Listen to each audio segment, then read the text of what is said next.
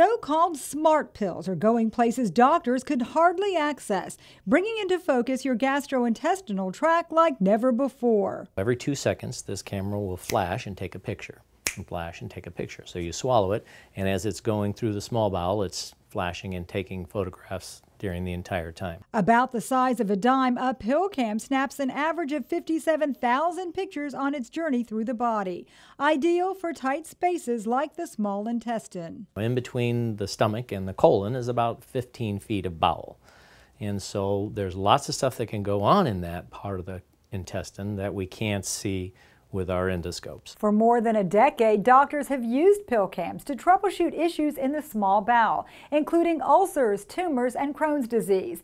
Based on its convenience and the detailed images it provides, these vitamin-sized capsules have been fine-tuned to accommodate more uses, including colonoscopy. They're actually now coming up with the dual camera. The newer equipment has 2 cameras instead of 1 for evaluating the colon. They're all forms of capsule endoscopy. One is also approved for use in the esophagus. You can see the esophagus real well because of the diameter. Images are sent to an external data recorder, then downloaded for evaluation. The pill is simply flushed away once it's run its course. In the process, the tiny PillCam is changing the way we view ourselves. For Lee Memorial Health System, I'm Amy Osher.